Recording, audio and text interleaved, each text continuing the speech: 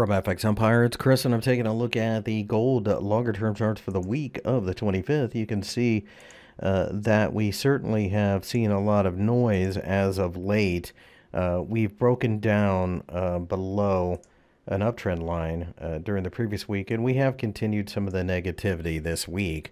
I think that suggests at this point that we're probably looking at a situation where sellers will come in the closer we get to this uptrend line. This will be especially true if the U.S. dollar rallies. However, if we can turn around and break above 1300, then that, of course, is a very bullish sign.